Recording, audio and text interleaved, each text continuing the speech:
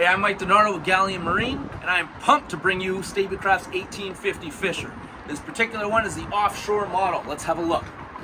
Up front, cantilevered seats. These seats are mounted against the sidewall.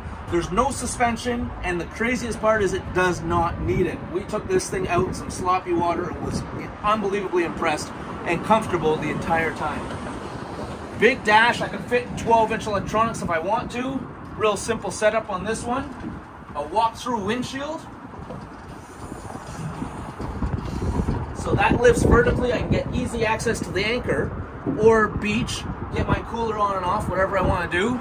And speaking of anchor, there's enough space in that anchor well for 250 feet of line and 50 feet of chain, which is unreal for an 18-foot boat. You've got different storage compartments for different gear up here, plus a good step to get out to the bow. Behind the two seats, we've got AC-Tech coolers that double as a second bench. Comes actually with another, they call it squib, we'd call it a cushion that goes on top of these. At the back, this is unreal. Big fish box and deep. Fish box comes right to here.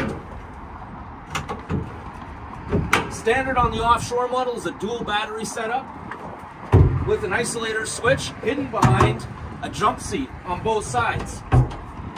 So very clever use of space, very, very well designed and well thought out boat.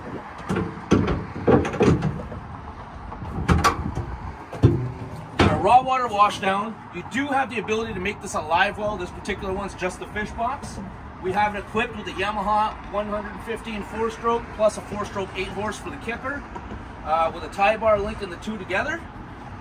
And now the real important feature on this boat is not what you see here. It's what's on the outside. So let's go have a look. Okay, let's take a look at the design and what makes this boat different from everything else in North America. It's a chambered hull. Right there's a chamber. That goes all the way around the front. This is essentially a rigid hulled inflatable boat, except the inflatable part is aluminum. It's unbelievable. That's what makes it stable. The other thing is that pontoon doubles as your reverse chine. This entire length is your chine all the way down. It's huge. It's an unbelievably dry ride that deflects all the water away from the driver. And look at this, another feature for a dry ride. If you're sitting in those back seats, you might be worried about spray. Have a look at this deflection right here. So any water that makes it past here is going to hit here and deflects out. It's an unbelievable design.